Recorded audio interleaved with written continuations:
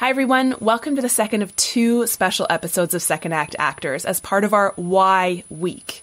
This is a difficult time in the industry for actors, especially up here in Canada. The seasons are changing, it's getting darker outside, it's colder, it's winter. They don't film as much stuff here in the winter because it's so cold. So I don't know if you have noticed the same thing as me, but audition numbers are on the decline, and it can be very frustrating this time of year to feel creatively inspired. And why are we doing this in the first place? So I wanted to talk to these two guests. The first of you already heard, Claudia, end-of-life doula, and now my second guest to kind of re-inspire us and try and figure out what is our why are we doing this, reigniting the passion, what brought us here in the first place, if it was burnout, if it was midlife crisis, whatever you want to call it, and then how do we pull ourselves out of it to get through what can be a really tough season as an actor. My guest this episode is Dr. Becky Van Iersel. Becky is a colleague of mine and a friend and a true inspiration to me. We work together up here in kind of Muskoka region, and she has an incredible story of experiencing significant burnout as a physician and doing a big 180 in her career. She's done a lot of research and work with people regarding burnout and has noticed that the symptoms that people with severe burnout experience are very interconnected, very similar to people experiencing severe trauma and PTSD. So her work has been leading towards figuring out better treatment, management, and societal realizations that there is this parallel. She also, after she experienced her burnout and came out of it, bought a farm. She has farm animals, she does yoga at her farm, and as she explains in this episode, she is literally farming joy. So she has found joy from a time of significant burnout and personal life stress. She has an incredible story, and I hope you learn a lot from her. She's done a lot of research into trauma, addictions, and burnout. I know she's a big inspiration for me, not just as a physician, but as a human being and as a recovering creative. Please enjoy the incredible story of Dr. Becky Van Iersel.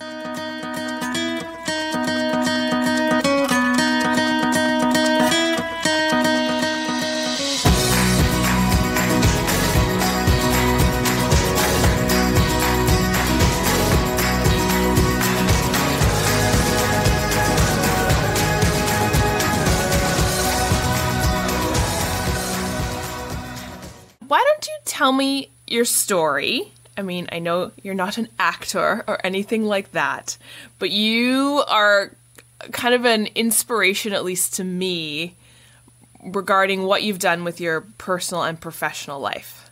No pressure. I was going to say, no pressure. Tell my story. This is so interesting. Because, so which version of me would you like to hear? And which story do I tell?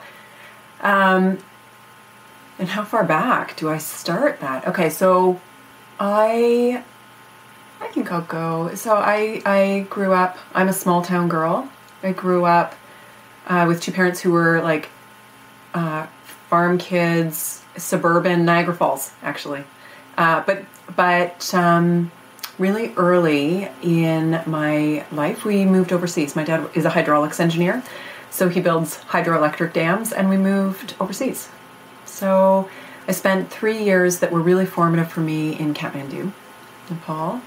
And then we moved back to Niagara Falls. My parents also, they're really interesting people. And they're like urban homesteaders before that was a thing.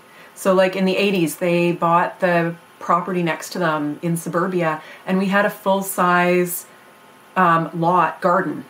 So we pickled and we canned and we made our own jam, and like my parents still do that. And my mom to this day will pop into my house, and if she sees like a jar of Bix in my fridge, is like, Becky, why didn't you tell me? I could have brought you pickles if things are that bad that you're buying pickles.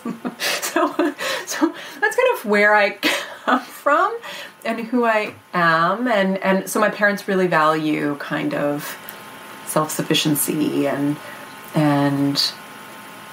I railed against that for a whole lot of years, I think, and now I've kind of come full circle around to that, which we'll get to in a little bit. But so I knew when I was working in Nepal that I wanted to go into healthcare in some way. Like I kind of felt called to that. My mom living over there. I think she was bored, like expat. The kids are gone during the day. And so she volunteered. And my mom's got an admin background. So she volunteered in a free clinic for women and children. And on my days off, I actually spoke a little Nepali and had a little bit of written language. And so I'd go in with her and I'd do like patient registration. And I remember this mom bringing in this baby. I'd have been 11 maybe. And this mom like walked days in from the hills to Kathmandu because she'd heard about this clinic to have her baby taken care of. And she'd been feeding it flour water because formula and NGO had dropped off, had gone. Anyway, and so it didn't take a trained eye. This 11-year-old knew this baby was cachectic. And to see over the next couple of days this baby put on weight and thrive, and it was really amazing. And so I kind of got really grounded in healthcare, in universal healthcare, and access, and then I kind of had a purpose. So I was academically, I thrived, super competitive, and threw myself into that through high school. Got into med school kind of as quick as I could. Like I fast-tracked. I knew what I wanted. I had my eye on it. So graduated, went into family medicine because I experienced family medicine here. Actually, we live in the same town. And I'd come up here as a med student. I was like, I want this. I want to be that kind of doctor. I want to do it all. And I didn't find anything else that I loved so much that I wanted to give up everything else. I loved that breadth. But I think some of that was also that competitive part of me, right? I can do it all, and I'm going to do it all, and I can do it better than them, and so I was just trying to do everything. So I was a rural resident up here. I stayed, and I got married in med school. We had a kid along the way. I set up my practice, had a few more kids, and then after my last mat leave, realized I was sprinting, right? Between mat leaves and catching up and then getting ready for the next mat leave. And I was just constantly sprinting, and I was really good at that, doing that. And then after my last mat leave, I realized I'm like, oh no, now I've got to settle in for a marathon. And I don't know how to do that. And I don't think I can sustain this pace. I actually don't know how to do this long term. And I slowly started giving stuff up. I realized I'm okay, my passion's not emerge. I'm actually a decent emerge doc, but I don't love that. And so I gave up emerge. But then I filled that time with admin, which I did love. Actually, I still do. It was like brain candy and creative and problem solving. And I loved that. And, but it didn't make things better. I wasn't home more. I did not feel balanced. I actually felt completely misaligned. I was like, I don't know what this is in me, but this is not, I'm not myself. I don't feel like myself. The only times I did feel like myself in those early years of practice were actually when I was on vacation. So it felt like I had I had an alter ego. It was like Becky on vacation, and my family and my husband would recognize me then, and then I'd come back and I'd be Dr. Van Iersel, and I didn't even like who I was anymore. So I think when that all sunk in, and I really had a profound turning point, I was completely burnt out. I did not know that that's what it was. I actually said things like, no, I've just hit a wall, or I just have to figure this out. I said to a colleague who I was working with, it's like I'm juggling 8 things all the time. And then somebody throws a ball at me and everything crashes to the ground, and now I'm not just trying to juggle 9 things. I've got to pick them all back up again and figure out how to get them all going. And it was a moment because he looked at me, he was like, Becky, that's just medicine. So get used to it. That's just the way this is. I was like, well, shit. That's not what I wanted to hear. And if that's true, I don't know how to do this. And I got really just more and more. I was getting no joy out of my practice. I really wasn't. I do know what it was like to show up as a patient with me in those days, and I wouldn't have wanted to sit across from me. So I had a moment where, this is ridiculous, I was working out. I got one workout in a week, and I was at the gym, and I was changing, and I just a wash of emotion came over me. And I remember being like crouched down on the floor, almost in the fetal position, sobbing and just completely dysregulated, right? Like I just couldn't get my shit together to get on the treadmill. And I, in that state, was actually calculating a dose of insulin that would just end it. And how I would get the dose right so that I could hide the needles, so there'd be insurance, so that wouldn't, like, my brain was just in crazy town. And that I also would make sure it happened so that I was not going to end up in the ICU. Like, if I did that, I was not going to survive, right? Like, and then it was an almost out of body experience where I could actually see myself, and I started laughing at me. I'm like, you're freaking ridiculous. Like, get up. Then change it. And I did. I was laughing, like, I truly, like, laughing and crying and ridiculous. And that was a turning point. It did not all start getting better then, but at least I was like, you're a smart person. Fix this then. If this is not, like, you're capable of fixing this. And so that was the start of a slow kind of crawl out of that hole to say, I had to change something. I can't live this way.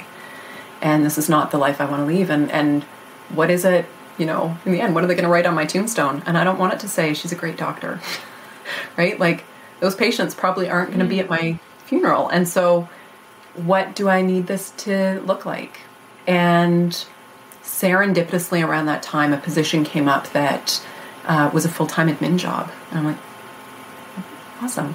That's, I think, what I am called to do. And I resisted that for at least a week. I didn't even apply. I thought it was ridiculous. I bounced back and forth anyways. I applied, and that turned into a position with what was the LIN, like a middle management kind of regional governance in the Ontario healthcare system. And ultimately I was the Vice President of Clinical Affairs there.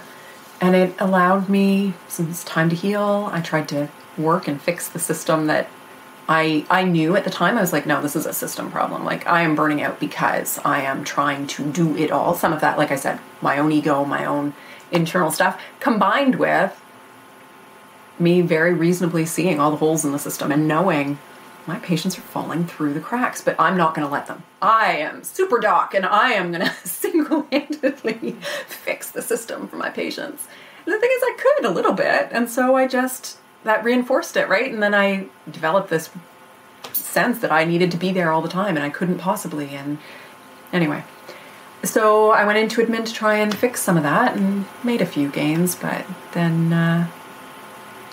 the government changed, because that's the way that healthcare runs in Canada. And when the government changed, things change. And I knew that I would probably be the first in that change to go. I'm a high-ticket item on a budget. So I started doing some extra training. I signed up. I felt like I was following breadcrumbs. I didn't know where life was going to take me. And around that time, we downsized. We left our executive bungalow on the street. Like, I think it's actually called Dock Row.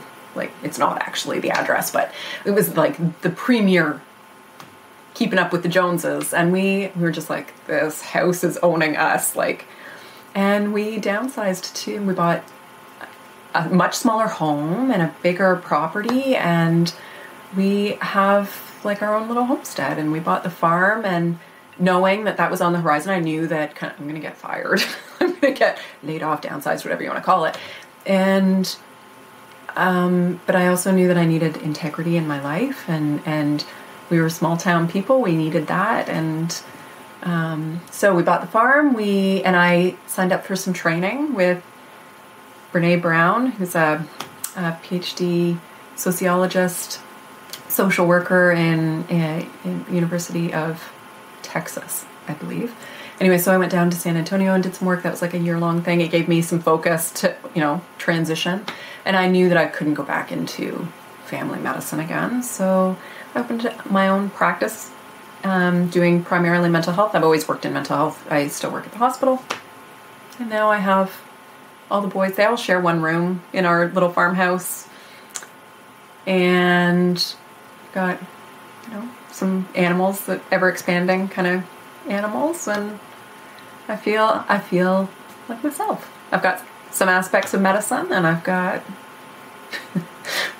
crazy, happy family farm. I want to touch on the Brene Brown stuff for sure, because I think a lot of people that I've talked to reference her as an influence. Yeah, maybe let's touch on that now first, if you don't mind. It's like, reference her as kind of in their transition between their first act career and now second act into acting. A lot of them had seen her TED Talk or read her book and said, oh, that was an eye-opener. What have you found about her? I am ignorant in her teachings and stuff like that, but like, what did you find about her and her, like, you know, kind of philosophy and like what you kind of bring into your practice about mental health and burnout and stuff like that? Like, what can you teach us? And why is it that so many people have kind of gravitated towards what she says? I think, so for me, she's totally relatable. So I think a lot of people gravitate towards her style, right? Like, she's a really engaging speaker. And for me, the fact that, so she is research driven. She's a qualitative researcher, but the way in which she comes around to her work, there is some rigor to scientifically. That kind of appealed to me. And she talks about things in a new language that just, you know, when something like resonates in your soul and you're like, yes, that's the thing. When she talks about perfectionism and shame, I'd read a couple of her books and was just like, oh my gosh, that's the thing. That's totally what is driving all of this. And her distinctions between shame and guilt. And so things that I would have always called guilt before were actually shame. So, I mean, in a nutshell, guilt is I did bad, right? It's behavior driven. Whereas shame is I am bad. It is an internalized personification of, no, I'm the problem. And I'd have been one of those people, I probably did in my med school interviews, like, what's your biggest flaw? My biggest flaw is that I'm a perfectionist. It's actually a secret. It's not a flaw at all, right? Like, I was touting it, like, let me in. I am striving for perfection. But where there's perfection, there's shame, right? Like, that's this total, I'm going to look perfect, act perfect, be perfect. I'm just going to try, because then behind that facade, nobody will know that I'm actually completely inadequate. Like, I don't know shit. But I'll just act as if. So in many ways, I was an actor for many years, and now I'm me. So it's like dropping the mask or something, you know, and totally different than this healthy pursuit of excellence, right? Which is actually betterment and reflective and learning from your mistakes. That is not perfection, right? And actually the two don't coexist. So I think that's a lot of it. I think we select people into medicine who have a lot of those traits, and then we get burnt out because that's not sustainable and it's actually not healthy at all. And, you know, I think it is changing, but certainly where I trained and when I trained, medicine was still very shame-based in the way it was taught, right? Failure was not talked about. It was very much singling people out. So there was some of that was still we laughed about it being shame-based learning, right?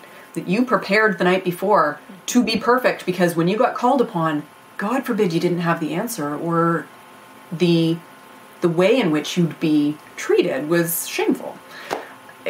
So it perpetuated all of those kind of unhealthy traits in me.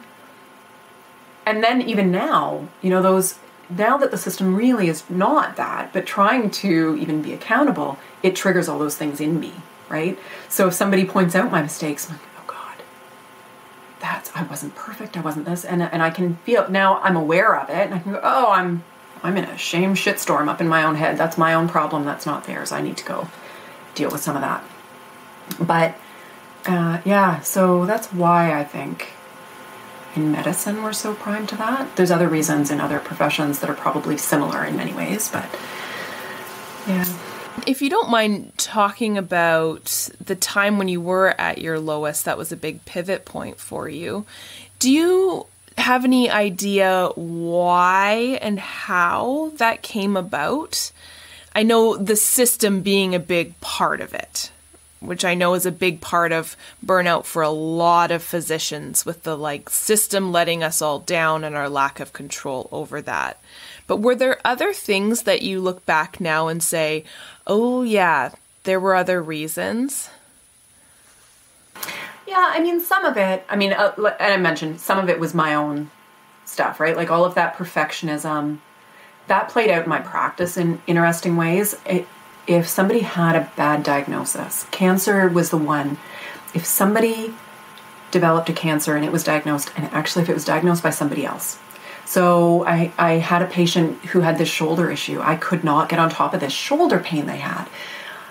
And I'd examined it, I'd injected it, I'd been doing. And the shoulder pain got so bad on a weekend, he went into Emerge. And the Emerge doc did an x-ray again. But the x-ray had enough of a chest to see a massive pancreas tumor. So a massive tumor in his lung up there. That I went over that chart obsessively. What did I miss? Why didn't I catch this? When could I have caught it sooner? Did he, going back and just hyper vigilant over how did I fuck this up? And could I have caught it sooner? Would his outcome be different? Could he have not died? Could he have? And so then, because I really did believe that if I'd caught that sooner, he'd have had a different outcome, I was now on call 24/7. So it's almost like a penance for this man's dying. But amplify that up to an entire practice, right? So some of it's system, some of it was me, some of it was an overactive sense of responsibility. I mean, some of that's all my ego, thinking I have control over life and death, which I do not, right? Some of it was probably stage of life. I mean, I am blessed. My husband's a stay-at-home dad, has been. So I can only work the way I was because he enables it. But I felt responsible as the primary income earner too. And I'll share our fourth. He knows this. Our fourth was not a planned pregnancy. He knows that he's our happy little surprise, happy little accident, like a Bob Ross tree. That threw me off my game, right? I knew the financial impact of every one of those mat leaves. And so, there were a few things that kind of all came together in that period of time. There was probably some postpartum associated with all of that didn't set me up in the best state of mind. And I do, whether it's fair to this colleague who said this thing about the juggling, that stuck in my head that this was just medicine. This is unchangeable. You're the problem. You need to change. Well, crap, I'm trying to, but I don't know how to change. So that contributed. In your practice now, and I know, again, you've done a lot of work looking at burnout and stuff like that. I think in your mental health practice now, how would you advise someone, or what would you chat about if someone comes into your practice with kind of similar feelings to, say, what you were dealing with when you did the big shift, but also just that confusion of exactly what you're saying? I don't know how to change, but I know I need to. How do you coach someone with that? So funny that you just used the word coach, because that's what I was just thinking. Well, it's coaching, right? That's where it's funny in mental health, that approach of counseling versus coaching. Anyway, I think it depends where they're at, right? So this is the other thing I would say is I have done a lot of work in burnout, and I see a lot of healthcare people. I see a lot of first responders. I also work at a private residential treatment facility for PTSD, which does some really innovative, a little off the wall approaches for treatment, which is really cool. So one of the things that I've come to learn is severe burnout tracks more closely with PTSD than it does with anything else. Like this is, and I will even say my burnout, I mean, there are times where I'm hypervigilant. And the best example, this is so interesting though, when the LINs were being disbanded and when the government was doing that, there'd be like press conferences and we were just waiting for the axe to drop, right? And so to control gossip and stuff, we would often watch those press conferences collectively. So we were all hearing the same message at the same time. And so we were all in our conference room watching this press conference, and the Minister of Health said something like, and I don't want to vilify her language. I don't know verbatim what she said. I know what I heard. What I heard and what I remember was those high-paid, duplicitous bureaucrats in the LINs will find other work on the front line where they should be. And I had to excuse myself from the boardroom. So I had to escape. Like I had a knot in my throat. I could feel myself welling up and tight-chested. I was sweating. I was shaking. I excused myself and went and locked myself in a stall in the bathroom. Let a couple tears out. And what I was thinking the whole time was, fuck no, she can't make me. She can't make me go back there. I'm not going back there. I can't do it. It was completely a trauma response that I had. And so when I heard a few different researchers talking about how burnout actually tracks more closely to PTSD, that tracks with me. That just tracks with my experience in many, many ways. And so what would that mean in our system? Like, what would it mean if we started actually calling it something different? I mean, I'm not a psychiatrist. I'm not a researcher. I don't write the DSM. Like, I get it. Burnout's not a diagnosis, right? PTSD is. So if that's true, and if we started calling it that, what would that mean in our system? What kind of movement would we actually start getting in our profession around how we design things differently, move things differently? But then treatment, there's some paradigm for how you treat PTSD. That's not new. And so instead of it becoming our own failures, that we're just not good enough, which then just perpetuates the perfectionism and the shit that got us into that mess in the first place, you can actually back up the train and go, well, hold up, what are you doing? So my approach is actually to own some of that this is what I think might be happening in my own humble GP focused practice opinion, right? Like, and if that tracks, then there are some things we can do to start to right size that, right? This isn't that you need, a 2-week vacation. This is that we need to actually look and reprioritize. And also there is this whole concept of post-traumatic growth, right? Actually, I'm so curious to ask you this. You would know this. So there's this kind of metaphor that people use when they're talking about post-traumatic growth, that you're stronger at the broken points. And they reference some physics and orthopod about when a bone breaks and reheals, that it's actually stronger at that spot. And I can't place that in my own training to validate whether that's true or whether that's some like pseudo bullshit we're feeding people to, whatever, make them feel better about the fact that they feel a little bit broken there. Yeah, so physiologically, yeah, the bone is stronger there. It's the same with, I've heard that exact same thing, but with, when you tear a muscle, what goes in its place is scar tissue, and scar tissue strong. Yeah, physiologically, that is correct. But that's your bone and that is your muscle. I don't think that has any relation to what's going on up here. But sure, use that analogy. Well, except, the analogy, so neuroplasticity and pathways, and I don't know. Whatever, it helps. If it helps, it helps. If not, But there is this idea that you can grow. And I do think that, there's some other, it's funny, they're leadership models for change, right? Around growth and renewal and crisis and, sometimes things have to actually hit a rock bottom before you can start to rebuild anew, right?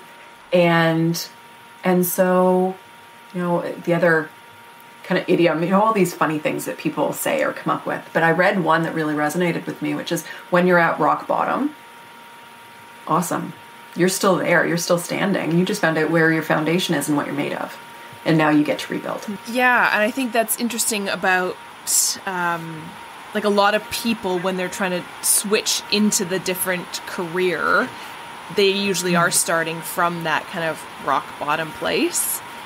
And, some of the people that I've chatted with have made that exact identification, right? They're like, well, I'm at my lowest point, can't get any worse than this, so I guess I just keep going. Oh, yeah. Absolutely. Like, I'm laughing and crying in a gym stall. Like, come on. Like, you're off your rocker. Something's got to give here. This is not you.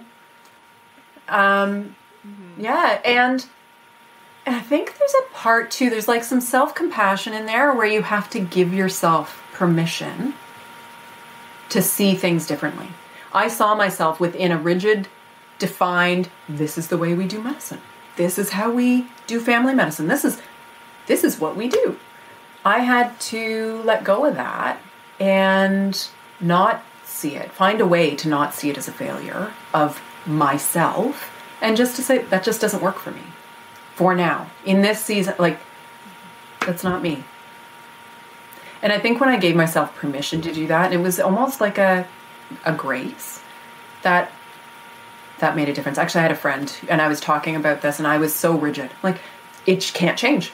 That's just the way. He kept trying to, like, people, it was a group that we were in and people kept trying to, like, well, you could do this or you could do this. And I was like, nope. I can do none of those things.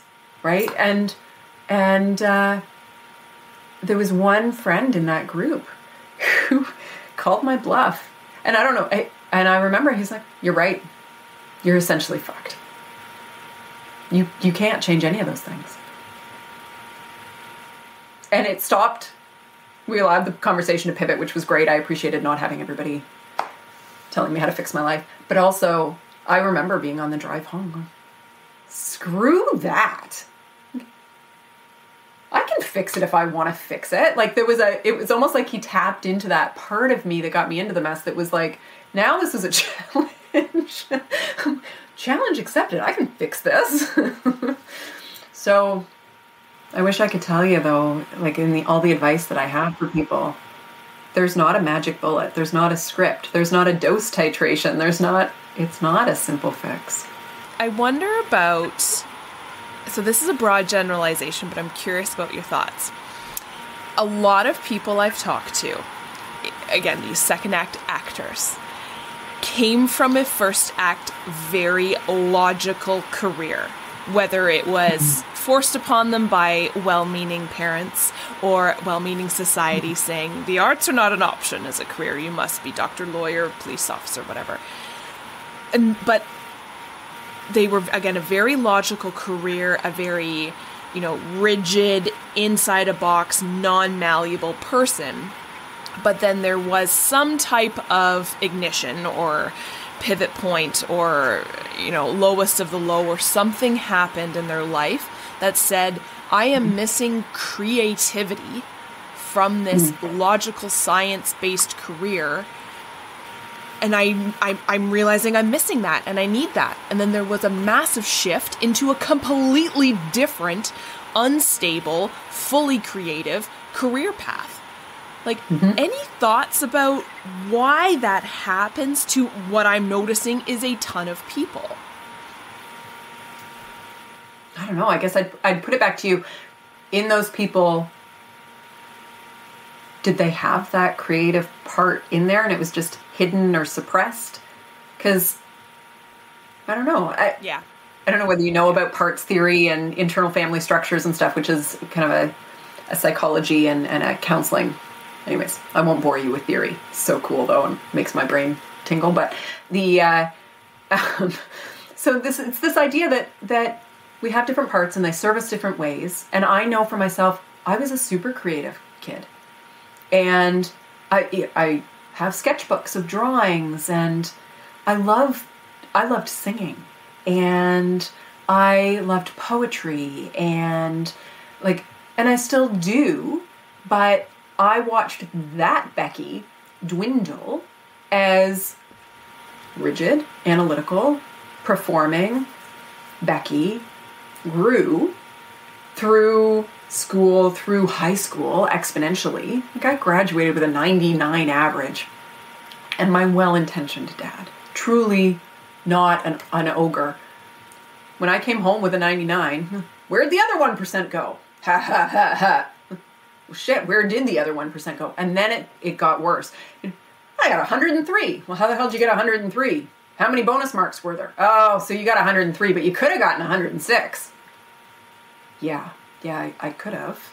Right? Like, he didn't mean. But again, in the place that I was, yep, I could have gotten that. Because I could have. Probably, that's the thing. Like, I was good at performing. I'm good at fitting in. I'm good at adapting.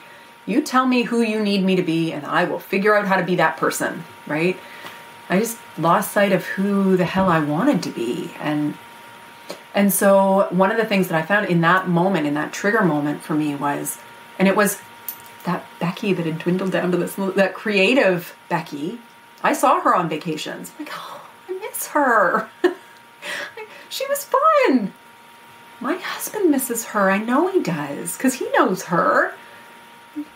Is there room for her in medicine? And I couldn't in my practice the way it was. I needed things to kind of implode a bit in order to give myself permission to let her out.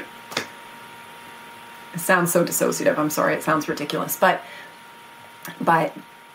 so now I think they kind of coexist a bit more, right? Like rather than being two distinct versions of me, I think they meld a little bit more. Certainly I feel more integrated than that. And I mean, they're both kind of cool people. Now they're cool people all in one. I don't know whether that tracks with other people you've talked to, but I think it does. And so, yeah, because most people I talk to start their story with, I was always a really creative kid, but, or I was always in the High School Musicals then. So, like, do you think every person in this, maybe not everyone on the planet, I mean, everyone in a very privileged first world country that has the experience of the ability to be creative, like, are we all like that? Like, are we all just missing a bit of creativity, or are there people out there who are just so happy just to do their beautifully logical lives and logical jobs? Do you know, I don't know. So I've alluded to my kids, we've got 4 boys, and when we were done, like actually done, didn't want any more happy accidents, my family doc was like, oh, it's so bad that it's too bad you're ending this experiment, because they're all so different. So in my N of 4 at home, I have one who is happily very analytical. He has some creative outlet, but it is minor. I would say I never saw it when he was younger. I've got one who is so creative that, like, I just can't get him to conform to, like, perform to, like, his handwriting is atrocious, and he alternates his capitals and his lowercase, and I've tried, I'm like, but you need to, I like how I write. So, well, honey, you probably need to. Why? Why do I need to do that for somebody else? I'm like, I don't know how to answer this. How do I tell him? Because you should, because there's norms, because I'm like, oh, how do I make this little creative soul still himself? And also, but I don't want to teach him to fit in, but maybe a little. How do I do this? So I think it just, even within my own kids, I think people are just different. I think there are some happily analytical people out there. The caveat to that is my oldest is on the spectrum, and so maybe some of those happy analytical people are actually, they're neurodivergent, right? Like, and so on the spectrum of all of the ways that our psyches and our brains work, yeah, I think so. And I think that we all have, it's all, whatever, it's a spectrum. The reason I was asking that question is, like, are we all heading towards crisis point? Like, is it all inevitable that, like, everyone's going to have a first act career and then go, I hate this, and then have an existential crisis and then switch? Not that that's a bad thing. Sure, why not? Well, I was going to say, I mean, we talk about midlife crises all the time, right? And so, is that what that was? Yeah. Maybe we all have 4 acts, and this is just a natural arc, right? I don't know. It's Shakespearean. Or 3 acts. I don't know what that is. Do I, you know what, maybe. And this becomes maybe more of a social commentary than anything else. I actually think we live in a bit of a messed up culture, and not, I mean, I wasn't raised to embrace the arts. Phrases like artsy fartsy, what are you going to do with an English degree? Like, those were pretty common in my house, right? Like, so, and what I do worry a little bit, because there's now this emphasis for girls of the STEM.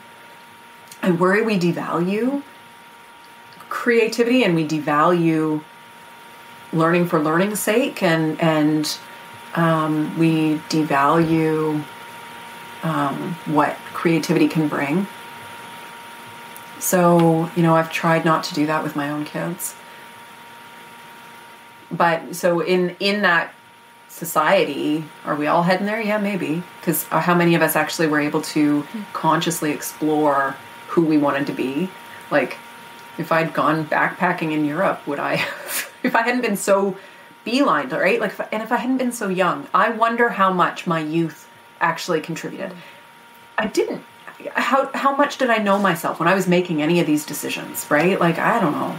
Yeah, I kind of wonder, it's that lovely Harry Potter quote, that Dumbledore quote that I love about, maybe we sort kids too soon into houses, like, why is it that at age 18, 19, it was like, you better know what you want to do with your life. Oh, medicine, good on ya. See you in 20 years. Yeah, absolutely. Mm-hmm. That's so funny you bring up that analogy. We had this whole thing over Easter weekend. My kids wanted to know what house I would be in. What house would you be in? What house do you think I'd have been in? we had like our own little sorting. Anyway. There is a quiz online. I'm sure. What is it about the pandemic that you think, because the pandemic saw immense amounts of people wanting to change what they're doing with their lives. What is it about the pandemic that you think brought about that shift? I think it probably depends on what your role in the pandemic was, how that happened. Interesting that a lot of people have come to the same thing. But so let me wear my healthcare hat for a minute. I think for some of us in healthcare, it perpetuated that your needs come last. You're being called into duty, and this is what we need you to do, over and over and over, and the chronicity of that. So I think people are exhausted, burnt out. There are some people who their burnout probably is on that more severe track where it tracks with trauma, right? And they're trying to figure out what is their post-traumatic growth. What is their next act, right? Like, that's the same language. It's just one's medicalized. And then I think for other people, if you had people affected, we were as a culture faced with mortality in a way that most of us aren't acclimated to, right? We don't grow up in communities where, part of me is wearing a farmer hat, right? Like, we're a bit sanitized from death in our lives, and we don't have small town communities where everybody shows up for a funeral, or like including the kids, right? Like, we don't see all of that. So this was maybe for some people, they were forced with, okay, hang on a sec. On that scale, if mortality of that scale, I'm mortal. How do I want to live the rest of my days? Am I on the right track? If this was me, and I think that put things into perspective for some people. And then I think for some people, it was a little bit of, I am reliant upon things that are fallible. I mean, there's been a whole uptick in homesteading, right? Like, people just needing to feel a little more self-sufficient. And I mean, there's pros and cons of that too. But so I think that's probably what's driving a lot of it. Can you tell me about your farm? It's so good. So we have chicks. We just hatched chicks. And we just got more laying hens. I've got pigs, which like everything that we talk about pigs, like in common language, is absolutely valid. Like, they are pigs. They're kind of amazing. And we've got sheep. I always wanted sheep. My grandmother was an artist. Great-grandmother. So this is cool. We don't have time. But she was in the 20s, like trained with, this is family lore, trained with the group of 7. Like, so I've got a series of paintings that she did that all involve sheep. That, like, as a little girl, there's one for each season. And I inherited them through, when my grandmother and her sister died, they bequested them to me because they knew I loved them. So now I've got, like, we planted an orchard and I've got sheep. So it's almost like recreating these pictures. And then we got alpaca because they needed a home. Their family was moving and these alpaca needed a home. So we took them in, which fits in with, like, that was little girl creative Becky would, like, bring home everything with, like, broken wings. And so it feels good to be taking in traumatized alpaca and needed being rehomed. And I started growing flowers, which I knew how to grow. I've gardened and we grew all of our own food. We preserved all our own food. Like, I grew up that way. But flowers have no purpose except joy. And so as I shifted our massive, like when we first moved out here, we had a massive garden and we were growing what I knew to do. One of my brothers came to visit. He's like, so you turned into dad? I'm like, oh my God.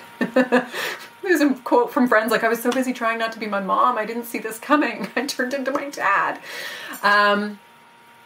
Anyway, so we've shifted away from that. We're growing flowers. And last year we were still in a lockdown. The yoga studios couldn't open. My girlfriend does yoga. I was like, you want to come do yoga at the farm? Like, we'll just do it outside. And so we started doing Fridays at the farm with yoga in with the sheep, and you pick flowers afterwards. And it was like, it was the highlight of my summer to see people so joyful in reconnecting to, like, silliness. Like, it's hard to do lamb yoga and not giggle a little bit because hilarity ensues. Like, there's animals and you can't control that, and it's spontaneous. And I mean, and a good yoga instructor can make yoga lessons out of all of that, right? And flowers and sunsets, and, like, there's something just really grounding about being outside in nature and doing some of that. Anyway, so like the purpose of the farm, people say, well, what do you farm? I'm like, joy? I don't know, maybe I'm farming joy. Like, it's just the stuff that brings us joy. Not all my kids all the time, but and I love the idea of having people come share in some of that. That's so cool. I think it's so, it's so unique. And I grounding is the exact word I was thinking of when I went to do the yoga, and just, being out in nature is just something that is so underappreciated until you get out and do it and realize how important it is to be outside in nature when we, especially in this pandemic, have been, like, screened up. Totally. Yeah. Do you know, it's funny. So again, the part of my brain that still loves evidence and rigor, they've studied the benefits of nature, and an evidence-based mental health strategy is getting into nature 20 minutes a day. There was actually a pilot project with a family medicine group south of us where they could prescribe it. They could prescribe park time, and it, like, geo-mapped from their demographics to where the closest park was. And, like, there's really good evidence that 20 minutes a day outside in nature, unplugged, like no earphones, listening to birds, wind, like feeling, even in inclement weather, like feeling some of that stuff connects us back to, we're not distinct from all of this. We are part of nature. This is natural. Yeah. You know, the other thing, last year I would rush home from clinic Friday afternoons, and my husband would be out there with the leaf blower trying to, like, get rid of lamb droppings for people to come in. And, like, I had gotten, and then there were, like, mosquitoes, and I was trying to control, because that side of me comes out. I'm trying to like make sure that everybody's having a good experience. And by the end of the summer, I realized actually none of that matters. Like, people don't care. There was so much grounding and so much joy that like lamb droppings, it didn't seem to bother people. Like, anyway, yeah, it was really, really cool. So I am looking forward to that. So I've expanded the flowers even more, because I am still am a go big or go home kind of person. So I got more flowers. I hope there's lambs coming. So I'm hoping I have more sheep, more lambs. It's really hard to tell when a sheep's pregnant. The amount I Google outside, like I'm in the middle of a field Googling things. Do you have any final words of advice or wisdom for people who are kind of struggling or searching for kind of creative ways to make their tombstones better? Well, I mean, that's a decent exercise. Yeah. It's okay to struggle, right? Just accepting that it's okay to struggle. I'm not supposed to have this stuff sorted out, right? And that, like, that permission to figure it out, I think is okay. There was a quote, and I'm not going to do it. I can't give it attribution, and I can't figure out where it came from, or get the words completely right. But it essentially said, if you can see your path laid out in front of you, it's not your path because you haven't walked that, right? So that part of our brain that wants to know, it means it's not our path. So it's okay just to feel like I'm putting one foot in front of the other and I'm not sure where I'm heading just yet. That is like the antithesis of like the part of my brain that wants to do goal setting, like SMART goals and like figure it all out and plan it. And I actually got rid of a planner that was doing that to me, and it was perpetuating that side of my brain. I went, I can't know this stuff because I can't. This is actually my brain tricking me into thinking that I have control over stuff that I don't, and I just need to let that go so that I can be happy. And then just start to get creative, right? It's like that momentum piece. Creativity begets creativity. So just start doing something, and it doesn't have to be good. You're not looking to monetize it, right? Necessarily. And actually, you probably get to be more creative when you're not actually monetizing it in any way, shape, or form. It needs to be pointless a little bit, and it can be silly, and laugh about it. I think that's important. Especially, I think, in medicine. We do serious work. We need to not take ourselves so seriously.